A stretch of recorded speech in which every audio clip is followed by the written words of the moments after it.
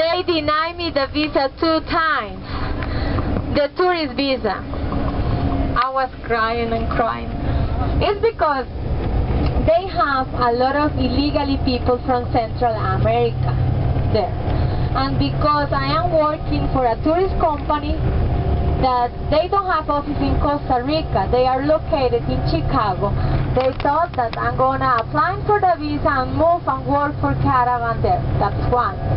Because the first time that I applied, Caravan sent me all the letters that I have been working for them, that they are gonna be responsible for myself, and they don't care.